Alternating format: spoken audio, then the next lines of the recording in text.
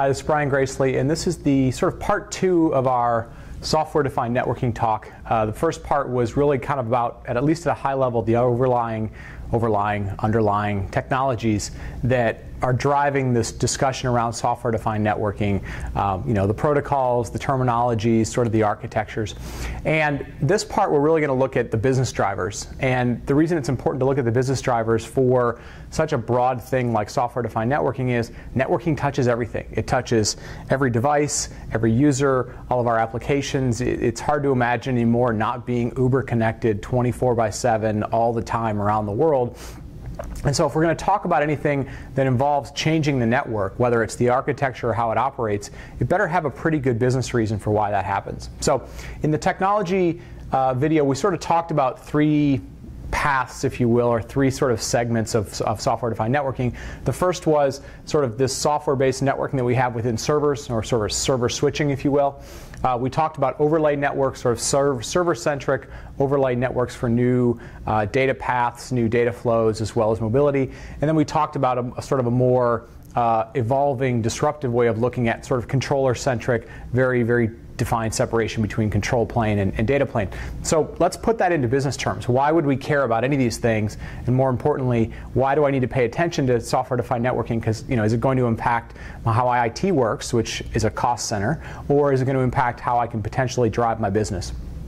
So let's start at the beginning. Let's start with server switching. Obviously, we're all sort of aware of how servers have evolved from lots and lots of servers, highly underutilized, racks and racks of them, to leveraging hypervisor virtualization technology. So moving all of these, single box pizza racks, single application, highly underutilized servers to become virtual machines, run them on slightly bigger servers, and ultimately drive the utilization way up for power, cooling, space, as well as, in some cases, being able to leverage new processors and so forth, but also being able to drive the overall cost of operating all these servers, being able to spin them up and manage them in racks down. So that's been going on. It's really become the de facto way since about 2009 for how applications get deployed. And what tends to happen is when one part of the sort of IT ecosystem changes, it starts looking at, okay, can other things change as well and take advantage of those changes for the betterment of the business or the betterment of the technology.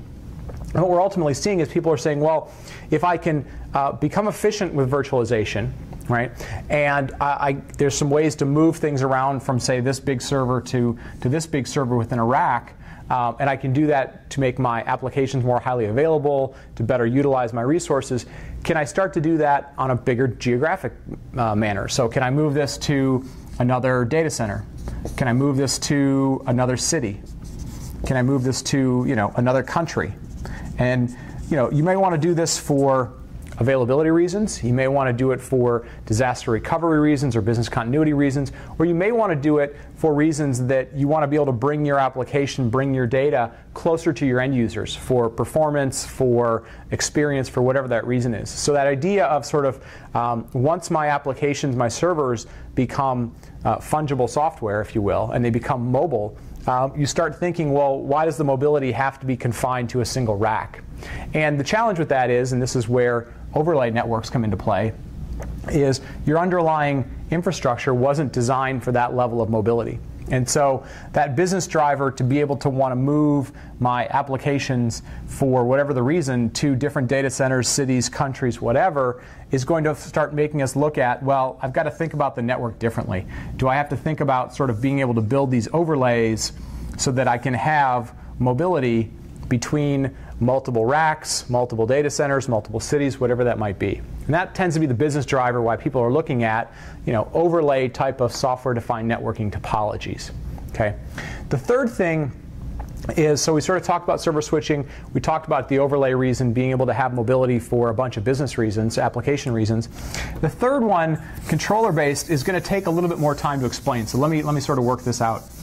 What we see in some cases is, and a lot of this is very, very much being driven by application teams. So if we've got application teams and development teams that are saying, hey, I'm not building applications that are sort of the old way of doing, very monolithic, takes 18 to 24 months to roll things out, but instead I'm building applications that are constantly being changed, that are constantly being deployed, constantly making updates to them. So you run big web hosting sites, you run any sort of online environments, you do gaming, you're doing kind of constantly changing environments. Let's say you're running a huge business analytics environment, quote unquote big data, and you're constantly adding more resources because it's a certain time of the month.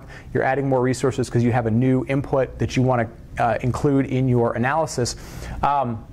It ends up being very, very application driven. So if your applications, the need for the applications to change quite a bit are happening quickly, and that's impacting your underlying network. You've got to add resources. You want to move where the data is closer to certain pieces in a topology. That's where we're starting to see people say, hey, I'd like to potentially have, instead of lots and lots of places in the network where I have to think about policy, think about topology, think about bandwidth, I'd like to have a more centralized place of doing that. More controller-based, centralized place where my quote-unquote control plane is centralized. It can be more tightly coupled with my applications, not just providing infrastructure for connectivity or bandwidth, and centralizing what I'm doing and having the ability to have this really become more sort of developer friendly. It's API friendly, it's application friendly, it's application aware.